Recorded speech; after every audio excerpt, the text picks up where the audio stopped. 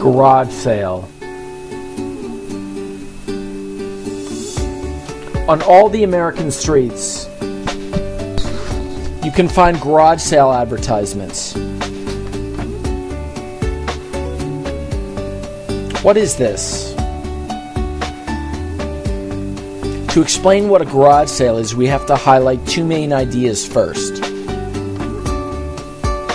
First, the size of the United States. Second, how easy it is to change jobs. The United States is a very big country. The distances between cities are sometimes enormous.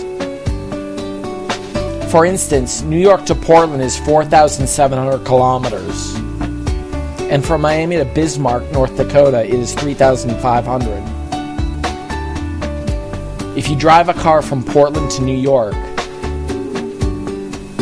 you will spend several days driving. So people use flights for long-distance trips between cities. American people usually change their jobs several times in their life. The average U.S. worker changes jobs 5 to 7 times. So it is normal that a family has to move from one city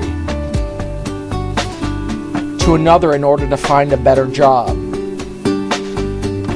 It's time for moving, but if the city is far away, hiring a moving truck can be very expensive. So they decide to have a garage sale. In a garage sale, people sell everything that they can't carry with them. A garage sale must be advertised in advance.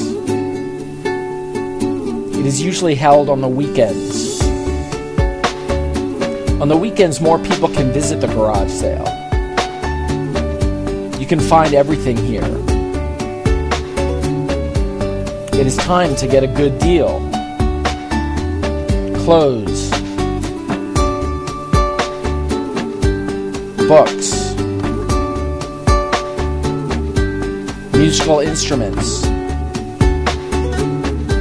some tableware, furniture, home decoration, toys and games.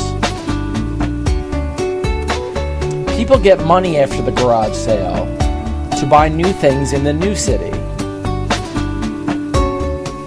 New or used. People in the USA are used to buying and selling secondhand things. Wasteland in San Francisco is a famous shop. It offers vintage and used clothes. Powell's in Portland is a big bookstore that sells new and used books together. You can also buy secondhand furniture, computers and electronics, toys, used bikes. Goodwill is a non-profit organization that sells used things that people donate. At Goodwill stores, you can find everything. Goodwill helps people earn a living, improve their lives, and strengthen their families. Don't miss all the units.